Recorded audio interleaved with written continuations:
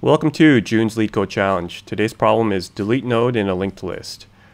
Write a function to delete a node in a singly linked list given only access to that node. So that's the part that's going to be difficult. So say that we're given a node like this and we're only given access to node 5. We want it to now look like 419 where 4 points to 1. So normally when you do this, you'll have to start at the previous node to point that next pointer to the current node's next node. Either that or you need to pass in a pointer to that previous node, but we're not going to be able to do any of that because we're starting at the current node that we want to pop off. So in order to do that, we have to first realize that we have to forget about changing the previous node's pointer because we can't do that. What we could do, however, is get this current node's value to look just like the next node's value. And if we can do that, then we can get this current node's value, which is now a copy of the next node, to point to the next node. And say you were given this like in an interview, you would definitely need to ask some questions like, oh, what about the head and tail? But luckily they give some assumptions here where the node will never be the tail, so that's good.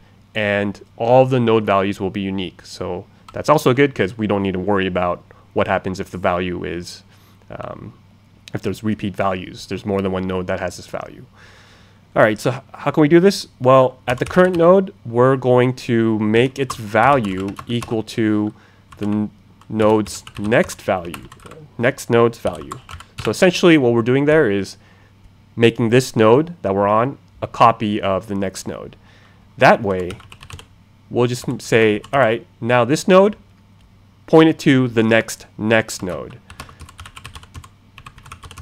Because now we're creating a copy of the next one, and now we're skipping over that next one, or the next node, because now this current node is a copy of the next node. So we can just get rid of the next node now, and that is really it. So we got an answer here, and we can submit that and accept it. So not too complicated. The only tricky part is to get out of that framework of, oh, how can we get that previous node's pointer to point to the next, or the previous node's next pointer to point to the next node. And just forget about that and think about, oh, what could we do at this current node to just return a linked list that looks just like what would happen if we'd pop that one off. And really there's nothing to stop us from making a copy of the next node because as far as we're concerned, it's the same thing. It might not be technically the same thing. It's not pointing to the exact same position in the computer, but it's fine because the node still looks, or the linked list will look the same. Thank you.